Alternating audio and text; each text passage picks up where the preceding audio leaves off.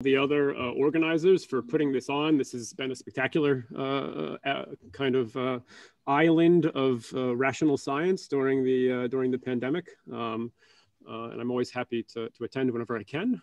So today I'm going to talk to you a little bit about our project, single molecule project, looking at a protein that acts like a paper ball. So the point of this talk is to draw an analogy between this protein sketched here and the paper ball that's kind of hovering behind it. This is work done by a spectacular grad student in the lab, Ian Morgan, published in this paper shown here, and in close collaboration with Roy Beck's lab with his student at the time, Ram Avinari, funding sources shown in the bottom left. So by way of introduction to my lab, our long-running direction has been to use single molecule stretching, particularly at low forces, to study polymer aspects of biomolecular behavior. So the classic sort of experiment is a magnetic tweezer experiment. Because magnetic tweezers are very stable, we can access very low forces, and in fact directly measure elastic responses due to these so-called blob models that you might be familiar with from the work of DeGene and Pincus and others. Okay, so if we look at this for, say, single-stranded DNA, we can see these interesting and strange nonlinear power law behaviors that have to do with the polymer acting like a self-avoiding walk with a blob elasticity. All right, and we've written some papers about this and some review articles as indicated there. Now, the motivation today, though, is to start taking this kind of insight and applying it to proteins. Now, of course, proteins come in a wide spectrum of order to disorder, and this image that I've taken from a simulation paper. On the left are, of course, the classic globular folded proteins, but on the right is what we want to focus on, are proteins that are either completely disordered or disordered with some light residual structure.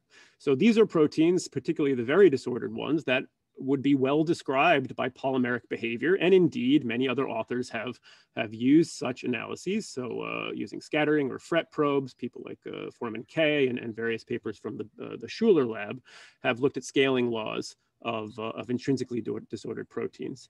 Now, our focus today is in fact a little bit to the left of this to say disordered proteins, but that have some slight structure. And our basic idea is that the idea of this thrust in my lab is that single molecule stretching is extremely well suited to analyzing such proteins. And the reason is kind of twofold.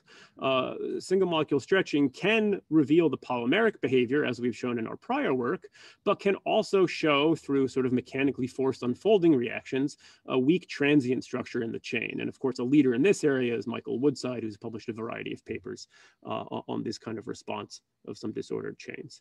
So that's the thrust. Today is our first sort of a discussion of our first steps in this direction. And it will end up being a story about dynamics rather than equilibrium structure. So these polymer scaling exponents will not come back today. Instead, we're just going to talk about dynamics of structure formation within a disordered chain.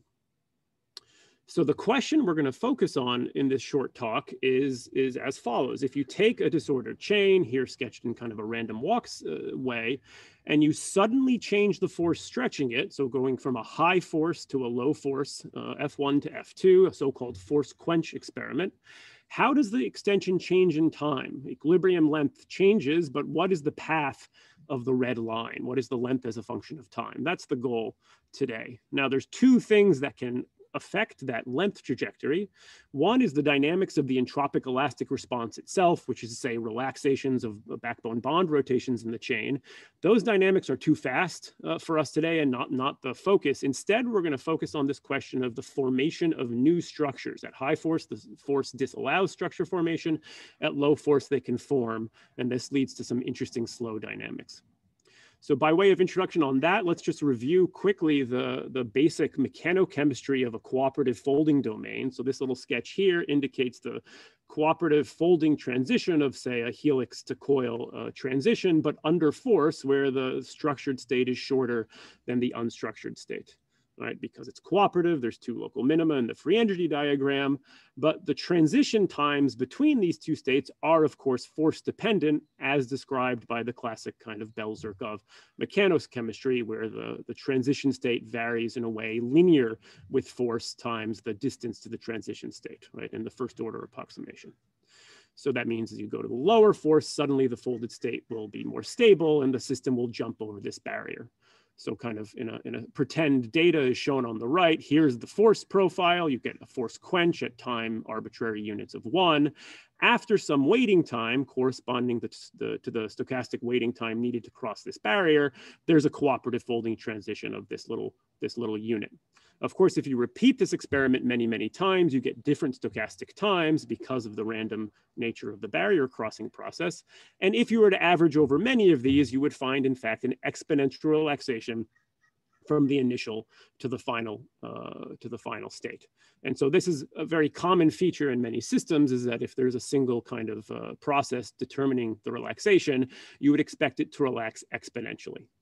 So that said, now let's think a little bit about let's show you, I should say, what happens when we do a force jump experiment, a quench experiment on our intrinsically disordered chain.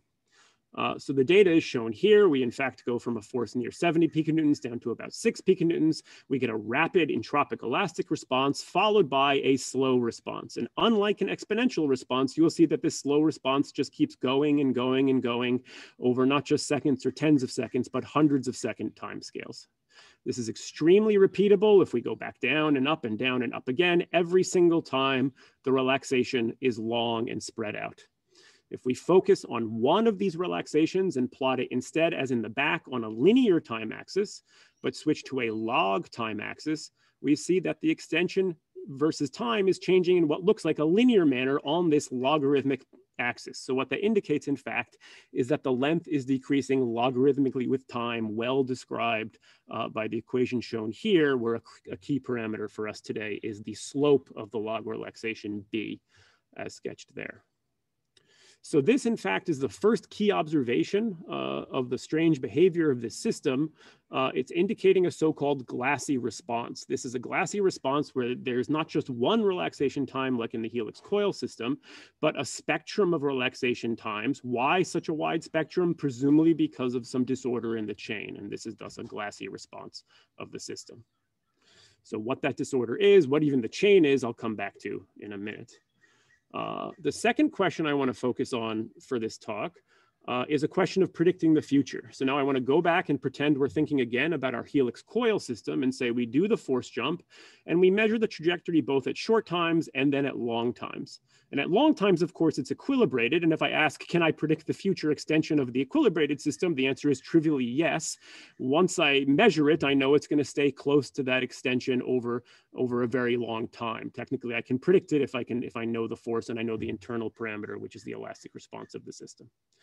The non-equilibrium case is a little bit more subtle, of course, because just knowing the force and the spring constant, or even knowing the time scale of relaxation alone is not enough. There's many different lengths that are possible. However, you could argue, well, if you know history, if you know when you jumped force, you could predict this curve. But I'm going to say that there's a way to predict the future here without knowing the history for this system. And the way to predict the future is kind of to collapse the history by doing a measurement.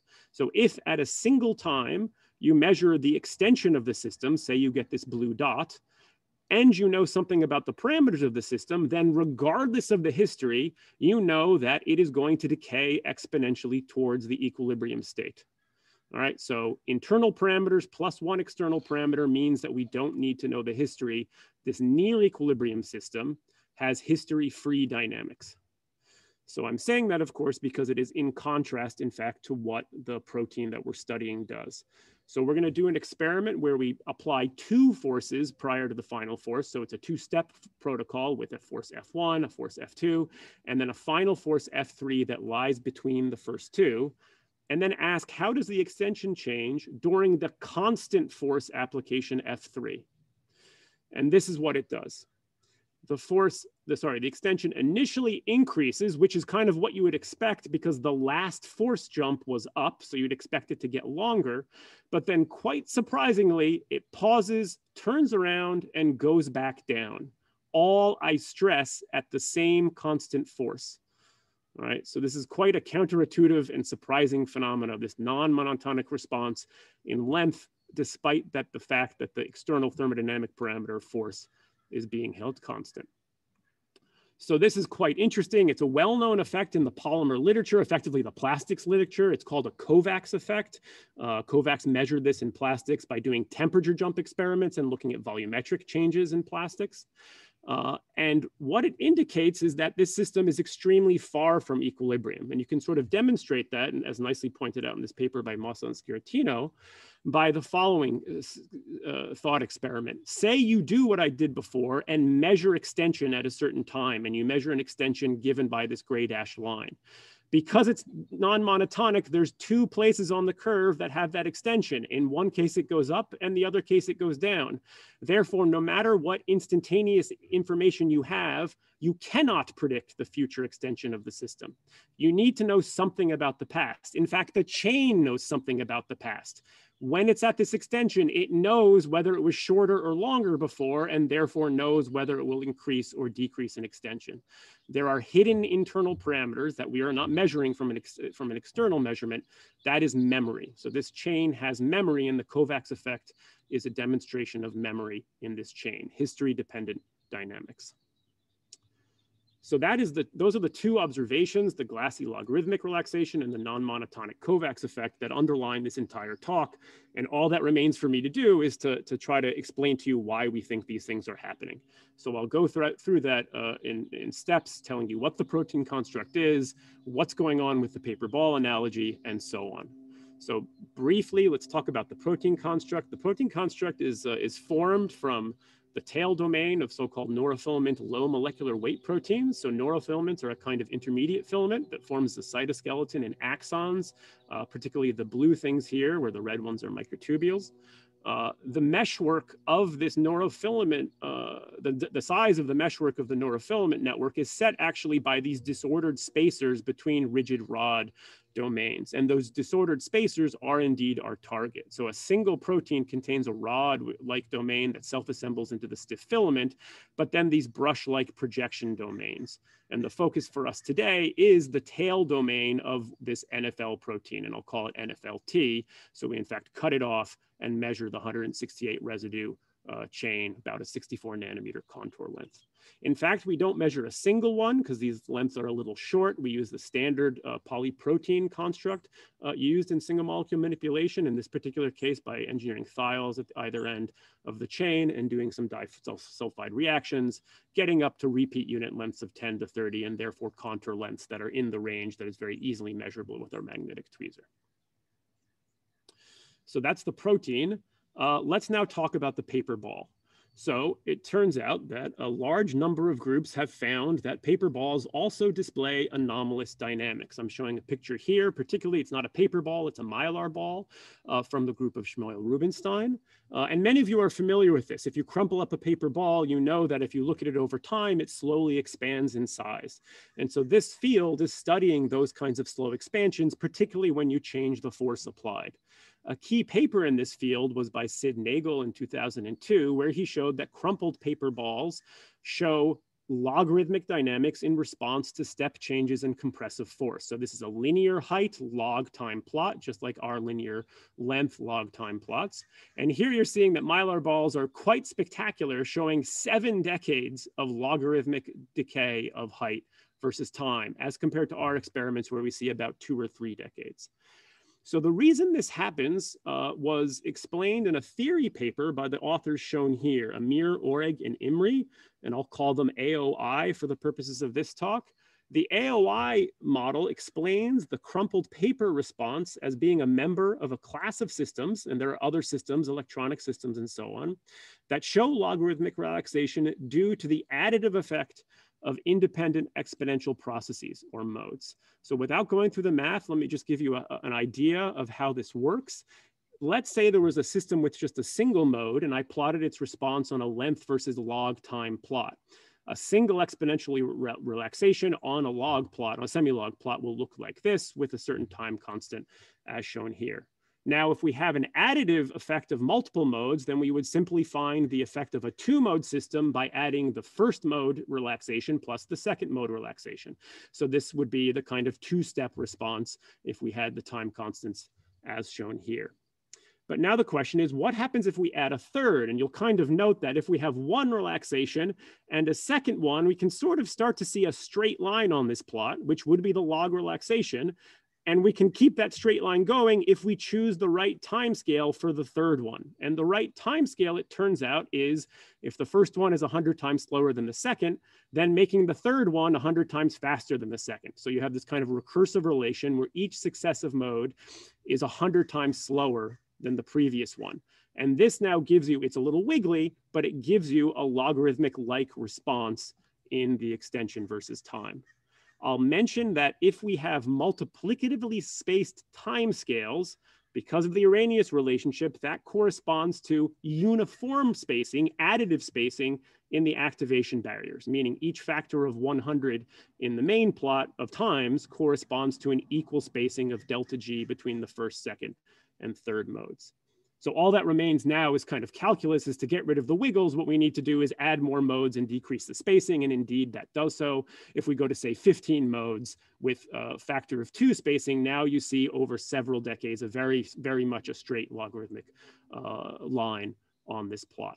All right, so this is the AOI constraint. You can have logarithmic relaxation if you have uniform multiplicative spacing of times between the modes, which also corresponds to a uniform additive spacing of the barriers. Okay, so that's the AOI background. Let's talk a little bit about the Kovacs. This is now a second paper by Lahini et al., including Rubinstein. And they showed basically that crumpled sheets exhibit a Kovacs response. All right, so this is the data here. Here they're doing compression rather than tension. So in fact, what they do is start with a low compressive force, go to a high one, and then an intermediate one. When they go to the last force, just like we did, they see a non-monotonic response. There's a fast elastic response followed by this non-monotonic Kovacs response. And this is just to show that if I show our entire data trace, high force, low force, middle force, we see the same exact responses. A fast entropic elastic response in our case, followed by a fast increase on the order of seconds and a long, slow decrease on the order of tens to hundreds of seconds. So how does Lahini explain this for the paper ball case? Well, what they do is say there's a one-to-one correspondence between the Kovacs effect and the AOI mode structure. So what this plot is supposed to represent is the amplitude of, say, 10 modes, each one multiplicatively slower than the previous one. And we're going to track each mode individually in this thought experiment as we go through the force jumps shown on the left. So at the initial time, we've just switched to F2. The modes on the left are the fastest ones, so they initially were equilibrated at length 1, and they've started to decrease. The slow modes haven't moved at all. If I allow time to advance, then the fast exponential ones have equilibrated at the new red dashed line, which is the equilibrium length for F2, whereas the slow ones haven't moved at all because their time constants are so slow. And that's critical. Now at time 50, arbitrarily chosen, I switch to the third force. Now the equilibrium extension is this new red dashed line. You can see most of the modes are out of equilibrium, but what happens is that quite quickly, the fast modes go up to the new equilibrium extension. That gives rise to the initial increase in the Kovacs bump. Whereas the slow modes are still going down because they still have not relaxed from the initial very high force. Essentially, their time constant is much longer than this waiting time. So they don't even notice F2. So this is this highly non-equilibrium mode structure. This is effectively the source of memory in the system where some modes are going up to equilibrium, whereas the slow modes are still coming down from the initial force. All right. And so the glass physics is telling us these two things. There's a log relaxation due to this AOI constraint, number one. And number two, Lahini says that these are the systems. Systems with this AOI type mode structure will display the Kovacs effect. So in that sense, we say that our disordered protein, because it displays Kovacs, belongs to this crumpled paper glass class of glassy systems. So what this means, particularly for our experiment, is we can rule out a sequential mechanism of crumpling, of extension decrease, a sequential mechanism where there's some process A leading to an initial decrease, and then a process B that cannot occur until process A has occurred, and C that can't go until B occurs.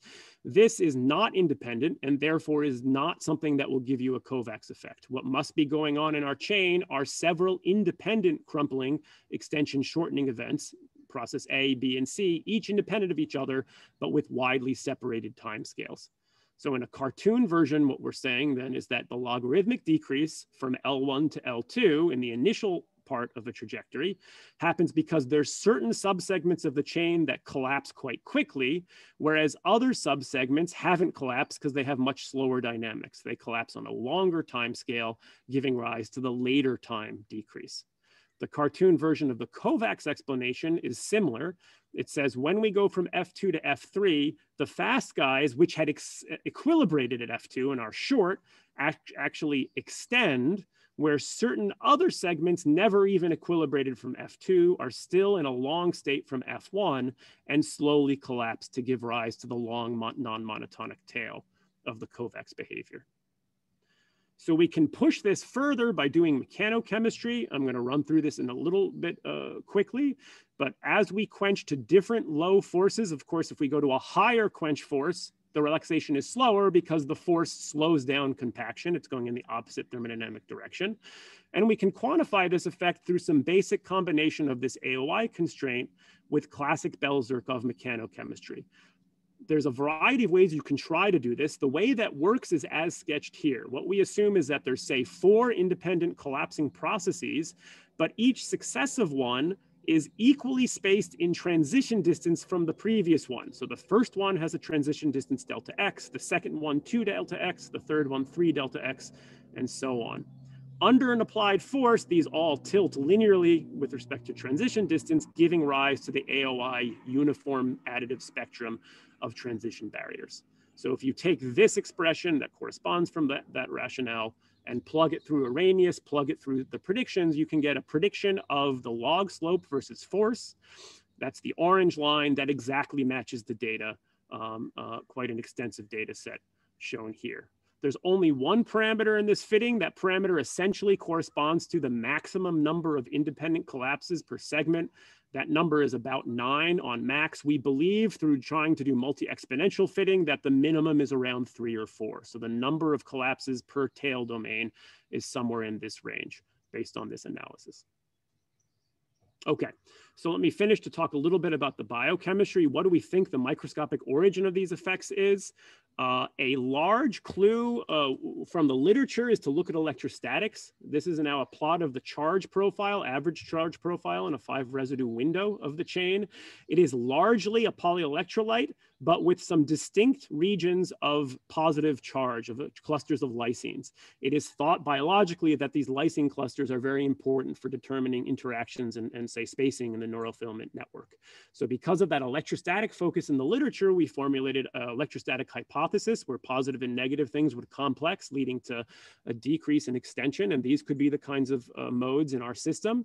However, at the moment, we're not seeing any salt dynamics. You would expect salt screening to modulate that, and we're not seeing it, indicating that electrostatics, I don't quite believe it's not present at all in this highly charged chain, but it's not dominant. What does seem to be dominant is hydrophobicity, right? So basically, this is a relaxation in pure buffer. If we add denaturant, we remove the relaxation almost entirely. And that corresponds likely to structure formation in these relatively neutral regimes of the chain. And this actually is now corroborated. I'm very happy that we've formed a collaboration with Joachim Zubiela and his postdoc, Upayan Ball, who've developed a coarse-grained simulation platform for disordered proteins, and they applied it to this chain and indeed found that you can see heterogeneous collapses of subsegments in the NFLT chain. Again, mostly hydrophobic mechanisms for those collapses. Okay, so the final thing, just 1 or 2 slides to say before I wrap up, is how is this related to other slow dynamic phenomena of proteins? Of course, there's a famous and broad literature on glassy dynamics in globular proteins. This is just one example, but associated with the work of Hans Frauenfelder, where they show that myoglobin has relaxation dynamics that are not single exponential, that are multi-exponential stretched types of responses. Both globular proteins and our disordered chain have to be showing these responses because there's some source of disorder that creates large activation barriers on various scales. That's just the basic physical fact. The mechanism in folded proteins this is a hard field to summarize in 30 seconds, but one of the mechanisms for some folded proteins is that the disorder is basically what's called topological, which is to say the residues are kind of jam-packed in here, and because of density and homogeneities, they relax on different time scales. And it's particularly hard to reconfigure both because of density and because the residues are connected, of course, by the backbone of the chain. The large barriers then correspond to these cooperative motions required to relax within this dense medium. What's interesting, I think, and of course there's a lot of literature, Fraunfelder, these are theory reviews by Wolinus and Thirimali on this topic. The disorder in our chain is, of course, not at all coming from packing or density. It's a disordered chain. It's much closer to a random walk polymer. It is not dense. Instead, it's directly coming from the sequence, this hydrophobic patch there, that electrostatic complexation over here. All right. And the large barriers are, in this case, not coming from a cooperative mechanism from this, but is coming from a distributed mechanism where each segment is presumably has a resistance to looping, which comes apart partially or wholly from the application of stretching force. Okay, so this is the last slide now. The results, again, quite striking ability to see bulk glassy dynamics, both logarithmic relaxation and the counterintuitive Kovacs effect in a single chain that we explain with this crumpled paper mechanism that has some distinctions from the glassy dynamics known in folded proteins. And of course, we've corroborated our picture quantitatively with this AOI Bell-Zirkov model. Going forward, we're very interested to see what will happen with other disordered chains. We believe it's likely that some, but not all chains will describe this dynamics. Certain disordered chains are really quite disordered in the sense of being nearly completely homogeneous polymers. And we wouldn't expect to see such dynamics there, but there is a class of chains that we believe will show this, and we're actively pursuing that avenue. A sort of fundamental question we have that we don't have the answer of is that while this assumption works for our model to explain our mechanochemistry results, that there's a uniform distribution of distances to the activation barrier, I do not know the fundamental reason that that would be true. And that's a puzzle that we're also hoping to work out. So with that, I'll again thank the organizer and thanks all of you for showing up.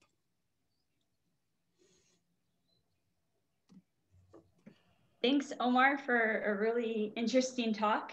And there's a lot of questions. We won't get to, we just do a couple real quickly. So I think you might have just answered it, but Philip Nelson, way at the beginning, asked if this Kovacs effect is what we observed with silly putty. Is it what we observed with silly putty?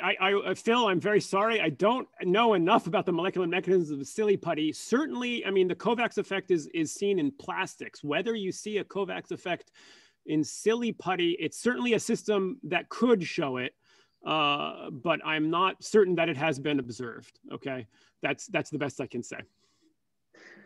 Ralph Bunchu asked how it depends on the length of the polymer, and did the slower time scale collapses involve longer parts of the polymer?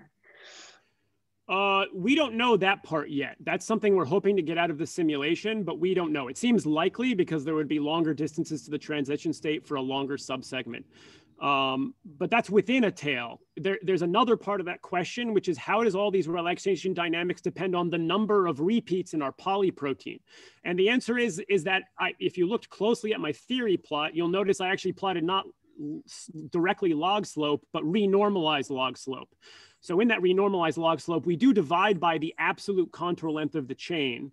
And once it turns out the dynamics, of course, vary with contour length in an absolute sense, but once you normalize by contour length, they all collapse on each other. It's actually quite a strong point for our work that collapse happens. All right, so there's no relative dependence on the absolute contour length, the number of polyprotein repeats. Meredith asks if, even though paper balls are not what you study, but if there's a simple way to understand the large range of timescales, and there's another question about how if the large range of timescales might be related to fractal structures in a system. Yeah, I think the answer to that second thing is probably yes. Okay, is that there is a power law and therefore a long-tail distribution of structures in crumpled paper balls. They are described by fractal distributions. I do not know the direct way to make the connection, but it does seem likely. The microscopic mechanism for the paper balls are typically discussed as little inversion events. There's kind of peaks that are under stress and that suddenly invert. And in fact, when you crumple a paper ball and let it go, you'll hear little popping events. And I know that Yoav Lahini, who is now a professor at Tel Aviv, is using actual microphones to listen to the distribution of times of the sounds of those popping events to understand the internal dynamics there. But yeah, that's about as far as I can go with the paper balls in terms of the microscopic mechanism. I'm not obviously engaged in that research. So